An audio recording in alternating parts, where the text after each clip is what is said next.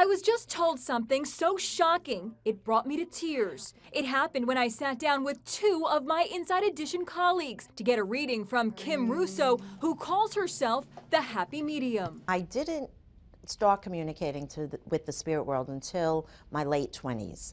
But I have been seeing apparitions of entities at the foot of my bed since the age of 9. In her new book, The Happy Medium, Kim takes the kookiness out of the spirit world. People have actually said that after readings with me, they were able to sleep at night, finally, after sometimes even 20 or 30 years. When it came time for our readings, she didn't waste any time. Let's begin. As I was waiting for them to set up the lights, I kept seeing somebody around you, two names that I kept picking up. First name is Connie. My mother?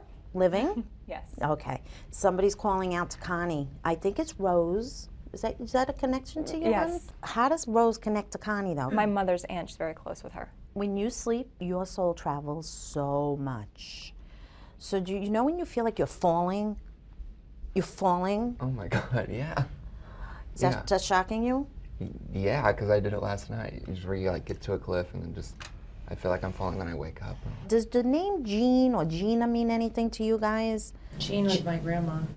She's here. And what about that shocking news she told me? There's this little soul of a girl hanging around you, and she Again? No, I'm okay. She's calling you mommy already. I know it may sound odd to you, but maybe not, because it seems to be resonating with you at this point. And she was right. I hadn't yet told anyone here at Inside Edition, but I am, in fact, pregnant. And it's a girl.